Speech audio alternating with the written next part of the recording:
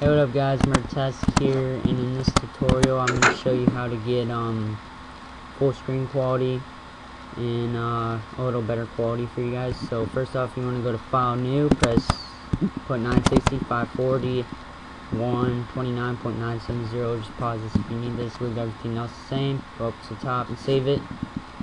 It's been in my past tutorial, so yeah. Alright, and then you want to go to File, Import Media, find where your clip is. Some guy sent me a clip, his name's Snowman, so I'm going to use his. Mine's on my desktop.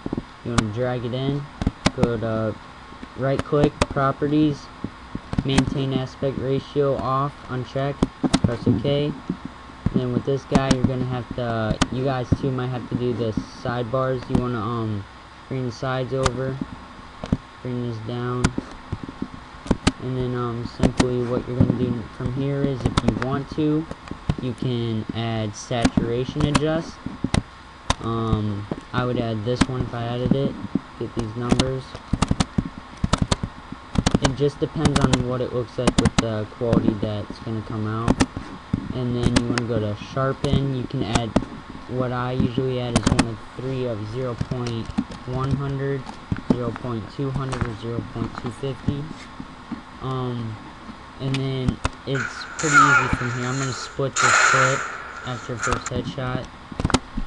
Pretty easy from here. You're going to drag from the end to the beginning, go to File, Render. Snowman test. You want to go to WMV, go to 4.8, but I have mine saved, so I'm going to go to Murdatastic, go to Custom, leave all this the same. Go to Video, CBR, Windows Media 9, Custom, 960 by 540, 130, 3, 100, leave this the same.